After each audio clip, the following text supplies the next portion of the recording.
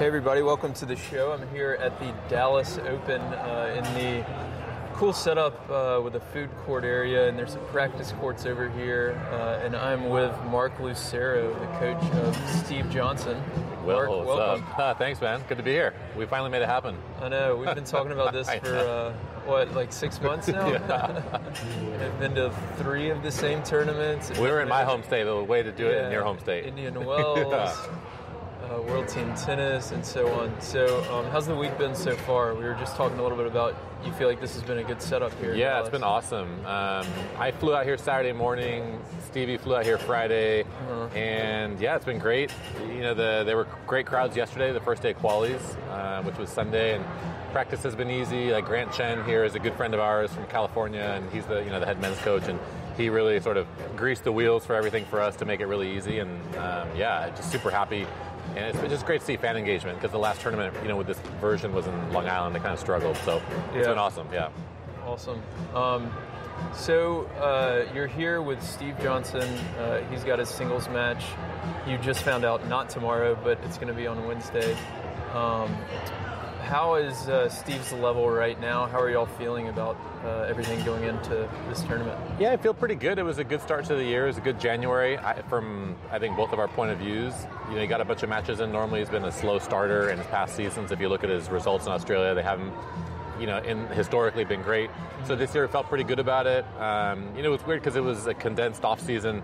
World Team Tennis ran late into November. Yeah. And then, December, you have family. We both had different family obligations. So we really only practiced together maybe 3 or 4 days in December, and all of December before we went to Australia, which is kind of funny. But he felt ready to go, and we both kind of felt refreshed. And yeah, January was good. He had a little injury coming out of Melbourne. Actually coming out of Adelaide 2, carrying into Melbourne. But yeah, it's all good now. And I thought, even in spite of that, he played well in Melbourne. Like, good win over Jordan Thompson, and then a tough one with Sinner. Yeah. But it's a tough draw. Yeah, but we went into February feeling pretty optimistic. So yeah. I think I watched the Thompson match. He won in 5. Won in 5. Yeah. Yeah, that was a really pretty good effort. Yeah, that was a really tough one. That was a fun match to watch too. So why did he not play any doubles there? Or maybe he played one tournament? Well, it was because of the groin issue coming out of Adelaide 2. I see. He was supposed to play with Austin Krajicek in Melbourne, and they had the conversation before the tournament. Yeah. Steve wanted to make sure that Austin had the best chance to do well, and also for Steve, for his own self, if he was able to get through a round of singles, which we weren't even sure if he would be able to. Yeah. We didn't want to be in the position where he had to go play doubles, and he was nursing an injury, potentially making it worse. We just didn't want to do that. Sense. Yeah. So was that public knowledge at the time, or is that he was hurt? Yeah. Do y'all try to keep that kind of? I think if you saw him play in Adelaide, you would have. You would have known. Yeah, you would have known. And I think people are aware. The locker room's aware. Yeah. It's different from the NFL. Like, tennis doesn't publish like an injury list every Thursday or whatever. Injury report. Which I think they should. Maybe they should. Maybe, I don't know, for the fans. I don't know. And for the gamblers, right? Like, they're the ones who. For the gamblers. But a website like that would make a lot of money on the gamblers. They'd pay for that. Yeah. Because I do remember at World Team Tennis, I was talking to Phil, who's over here now, and he's the coach of Austin Krajicek, and I'm hoping to have him on the podcast at some point this week. But yeah, he told me that they were going to play together again this year, and hopefully maybe later in the year. Yeah, I think. You're going to find spots in the calendar where doubles make sense, and Steve likes to play doubles. But his priority is singles and trying to put himself in the best position to do well. But he loves playing with Austin. Like, they had good results. They finaled Cincinnati, and they're a really good team. And they played well in the first Adelaide, I believe. We'll see. Yeah, awesome. So hopefully the fans can still hear us, because the live started. But I'll hold the mic a little closer.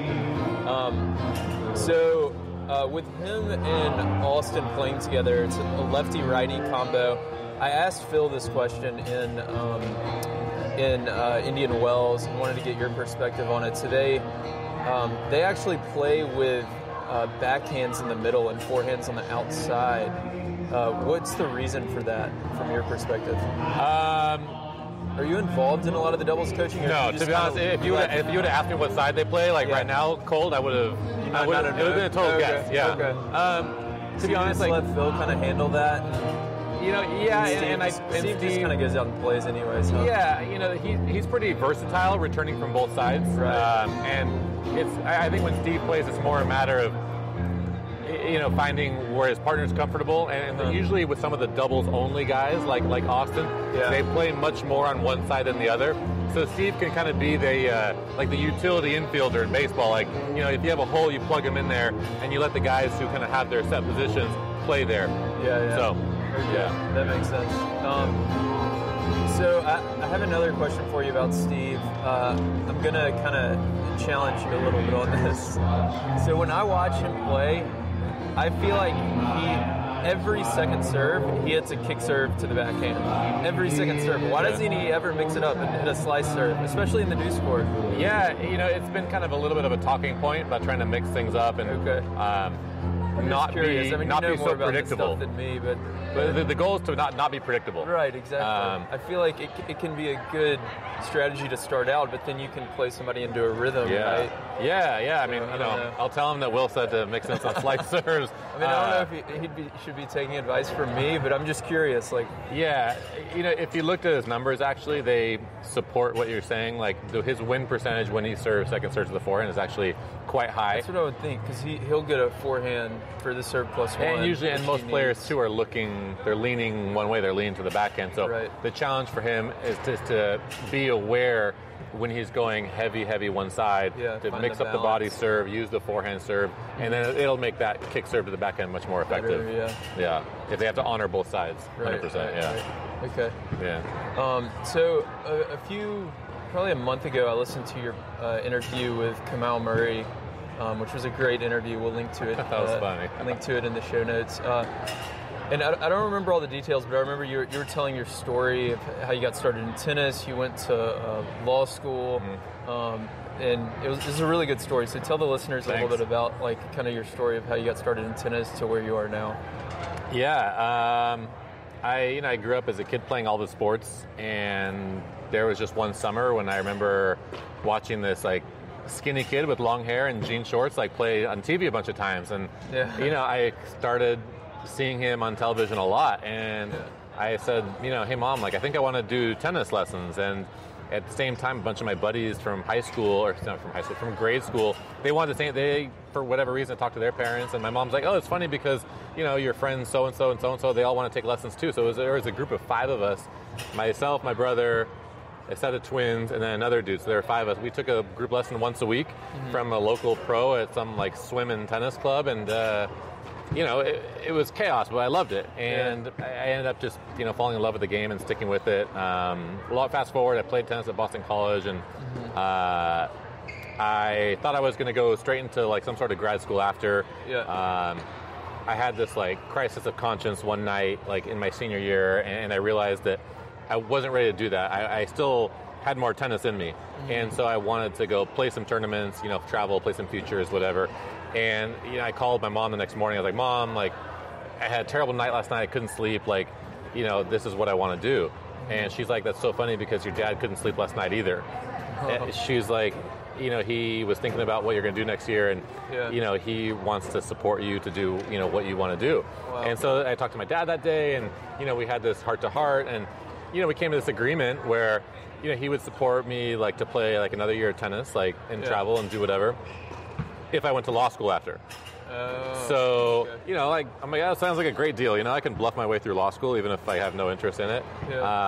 And I, played my year, didn't do anything worth noting, and I found myself in law school and at the University of San Diego. And at the same time, I was working with some kids on the weekend. I was playing money tournaments on the weekends as well, while in school. And I liked school-ish, but I wasn't all in. I just wasn't all in, wasn't all there, because I still had one foot in this other world. And at the end of that year, I took a job coaching a girl in Orange County who, who I had known, and I was like, gosh, I really like this. I think I want to. Actually, that's a mistake. I took a job. I took some kids to some tournaments in Europe, just as a summer job. And my dad had said, okay, you can stop going to law school if you have a plan when you come back from Europe. I didn't have a plan. I stopped in Boston for a couple days, see one of my buddies, and I was like, what's the easiest thing for me to do? It's coach. So I was looking through coaching jobs, like college coaching jobs.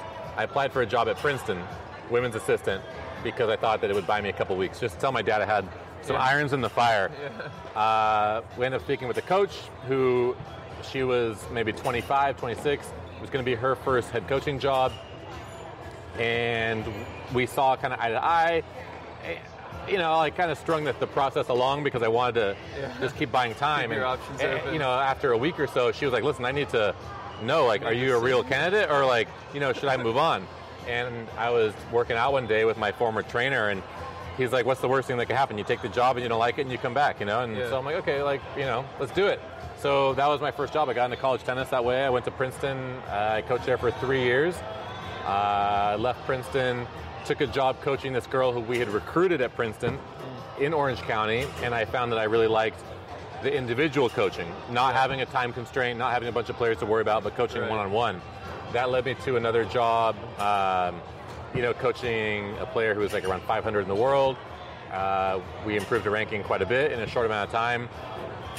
A few months later, I was signing up for Facebook one day because I was bored with her at a tournament in frickin' Venezuela or Toronto or somewhere. I got a message back from this guy that I had friended on Facebook, and he worked for the USTA. He's like, Mark, I've been trying to contact you, been trying to figure out a way to get in touch.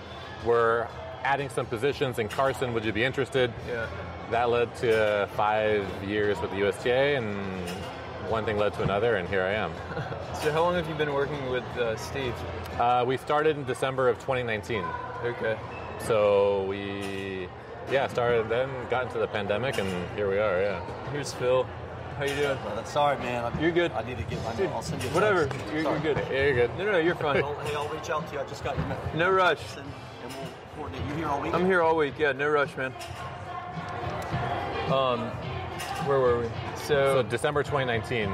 Okay. We started. Is that right? We started working together. Yeah. Okay. And who were you coaching before that? Shelby Rogers. Shelby Rogers. We worked together for quite a while. She's had a great last couple of years. For all of 2015, all of 2016, 2017, 2018, and 2019. Awesome. And have you coached any doubles at all? I guess in college you have to a little bit. In college, you know, obviously, like when Shelby or the other players I worked with, when they would play doubles, like we try to do some stuff. But I find myself seeking out people that I think are really good at doubles. Okay. Well, for working singles, but in terms of when it comes to learning about doubles or trying to help my players with doubles, I ask people that I think are really good. Like, so, you know, Eric Budarak is someone who like I've leaned on in the past, like, and you know, in spite of what it might seem like, my ego is very small, so I always try to seek out people that can help my players. So I've brought Eric Budarak into practices with Shelby a bunch of times. You know, Bethany Maddox-Sands, like, you know, if she's on court with Shelby, like at Fed Cup, we were always, you know, all ears. Or Lisa Raymond was Fed Cup doubles, you know, we'd ask Lisa. So I try to learn about doubles from those kind of people. Me as well. We've had Eric on the show, and I definitely want to have Lisa. And new tournament director for well. Cincinnati. I know, I saw that. Shout out, Eric. Congratulations, buddy. Yeah, that's going to be really awesome. He'll do a good job there. So for singles, what do your practices look like right now with Steve? Let's say two types of practices. One is off season before Australia, you know, between, I don't know, sometime in December, and then right now we're in the middle of the tournament. What does the practice look like? You know, it's a lot about understanding what the individual needs. So with Steve, a lot of times, for him to play the way he wants to play, he needs to be really fit and really explosive. Okay. So we, you know, one of the things is making sure that his off-court workouts are geared that way. So it's not maybe, you know, so he does a lot of power, so he does a lot of explosive stuff, not stuff that's like heavy and slow, but stuff that's like light and fast. So to make those fast twitch muscles start, and then we can incorporate it on the court. And so we want to do a lot of physical drills, a lot of drills that sort of reinforce the footwork patterns that he uses a lot, like moving around his backhand, like that first step out of the split to move left, stuff like that. We like to do a lot of like sharpening his weapons, trying to make sure that he's confident in that forehand, trying to make sure he feels good about his serve, you know, continuing to work on the slice. working on hitting two-handed returns. A lot of that stuff, we'll do in the off season. At tournaments, it's a little different. A lot of times in tournaments, like we'll work on certain patterns that he's going to use against certain guys. So it's more schedule or setting the practice around the opponent, kind of. At tournaments, yeah. If we know who he's going to play, we'll, first off, we'll always work on the things that he needs to work on, or the things that he needs to do to feel like he's ready. Okay. So it's going to be a lot of serves, a lot of forehands, some slices. Usually that's kind of like the steady diet. Yeah. And then one or two patterns, even in like a fed ball drill, that he's going to do, like maybe specific sequences he's going to do against, whoever he plays. Okay. Who does he play Wednesday? He's playing Adrian Manarino. Okay. So can you tell us what's the kind of game plan for that? We're not going to release this until after the match. Well, Steve, the thing, people always want to ask about game plans, but Steve's going to play how Steve plays. Right. Which he's going to slice his backhand. He's going to look to hit in big inside-out forehands. Yeah. And, he's going to be really scrappy. Yeah. So it's going to be basically like, can he lock Manarino in a pattern that works for Steve? Manarino's a left-handed player, so very good backhand, likes to poke it cross-court early, so, obviously you want to stay away from that sort of weapon. Mm-hmm. Very crafty, coming off a pretty good Australia, like he beat Karatsev there. Okay. I think he beat Murray, maybe. He did. I think he had a run. So... Yeah, he so won several rounds. We're gonna but basically, we think about trying to put Steve in a position to use those weapons. So patterns that he's going to be able to use a slice, where he's going to be able to find inside-out forehands. Okay, got it. And so against the lefty Manarino, if he likes this backhand cross court, Steve's running around his backhand. Maybe he's going inside out back to the forehand. Yeah, a lot. To set up a short ball. Yeah, to set up a ball that he can go inside in on, so that Manarino can't get a clean hit on it. Got it. Okay, that makes sense. And then as far as yourself, you're working with Steve now. Do you have any plans to work with like multiple players or anything like that, or I don't. It becomes challenging. I know you're doing this tennis channel thing too, so I do. Yeah, I do some television, like at some different tournaments. Like Australia was very busy for me because I did a lot of TV down there. Yeah. U.S. Open gets busy, so it's tough to really do a good job in everything if you do too many things. So for me, like I'm pretty content just to work with one player, and I work with Steve, and then do the television throughout the year, and and then focus on everything else. And are you traveling to every tournament with Steve right now? That's the plan. Yeah, it is. Yeah. Okay. Are you doing Tennis Channel this week as well? No. Kind of in between. No. They didn't ask you to do that. No. Okay. So how do you decide for Tennis Channel commentating? Like, well, Tennis Channel, I've only done a couple things for them. Oh, really? Okay. A lot of times, like throughout the year, like for Australia and for the U.S. Open, that'll be for the World Feeds production, which then goes out to the ESPN platforms, and then goes around to other countries. And then Tennis Channel will sometimes pick that stuff up, or like World Team Tennis. World Team Tennis, they do their own production as well, and then Tennis Channel picks it up. So it's not actually but usually, in most cases, the tennis comes first, the coaching comes first. And then if I can fill in the TV throughout, after that, then that's when I can do that. Sure. Okay, that makes sense. Yeah. Yeah, I'm still learning about all the different things everybody's doing and stuff like that. So how is the groin for Steve now? I noticed he's not in the doubles draw this week. Yeah.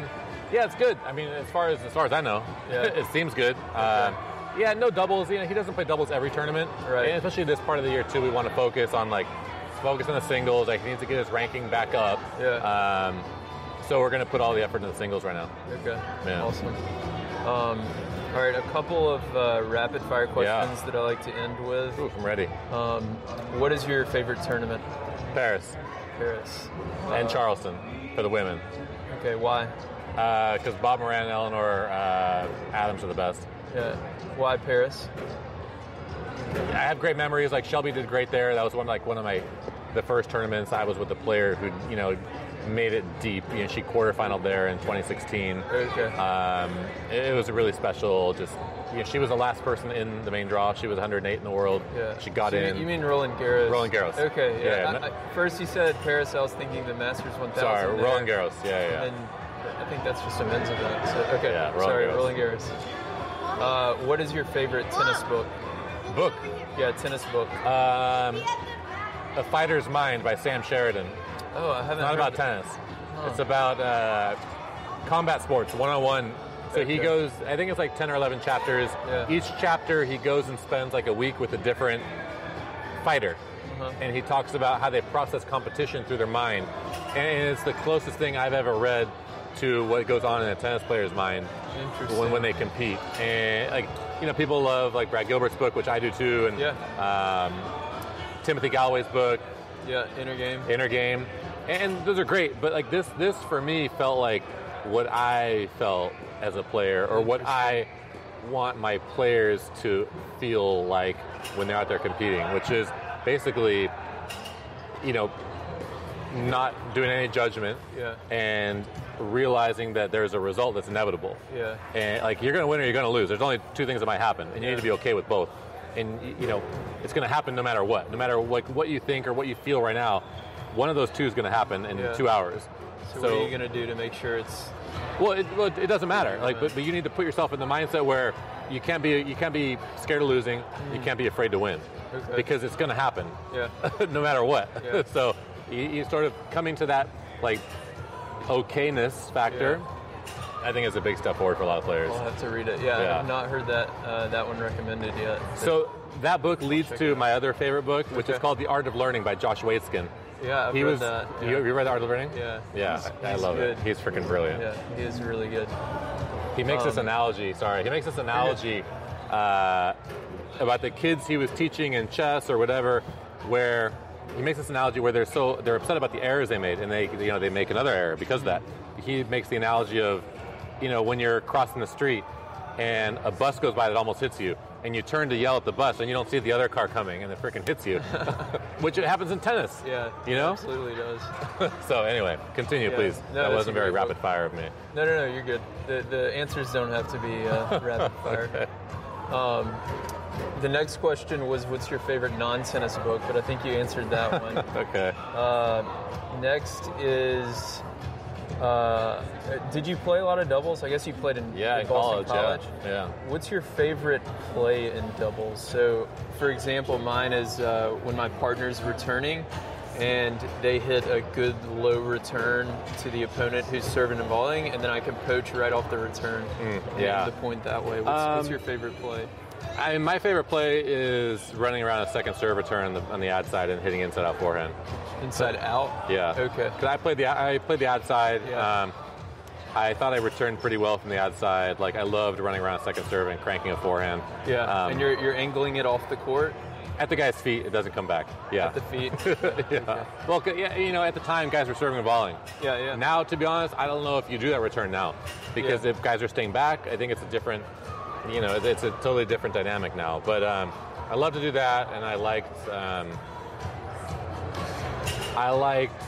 on a second serve going on the deuce side. Yeah. I like that too. Deuce side's good too because you have your with my partner serving, and forehand in the middle, so it makes it a lot easier. But I tell people that a lot. Like once or twice per set, you should go on a second serve. 100%. Because they, especially at like our level, like the club level, these returners, and almost everybody plays traditional formation, but the returners get in such a rhythm returning cross court, especially on second serve. So you've got to just cut one of those off and get a free point. Absolutely. So last question for you. How do we make doubles more popular? At the pro level? Yeah. I think scheduling is one way. I think incentivizing the top singles guys to play doubles, because you think about the tournaments that do that well, like in Indian Wells, you see that there's huge crowds when those top players play doubles. I think that, and I think even in the shorter term, like I think if you can figure out a way to market doubles better, like market the personalities, like tennis I think does a pretty bad job of, I think of making people aware, like your average sports fan aware of what's going on.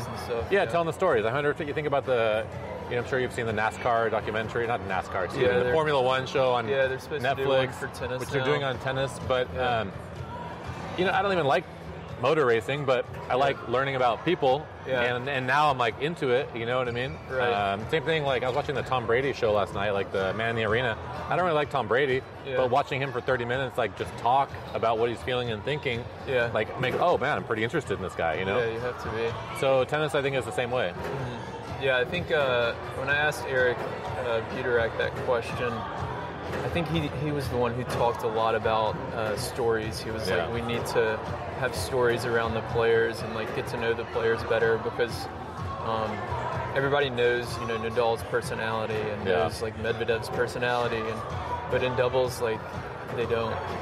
The thing about tennis that's what's so hard is, like, you know, a lot of times, like half the draw, the people here are only going to see once.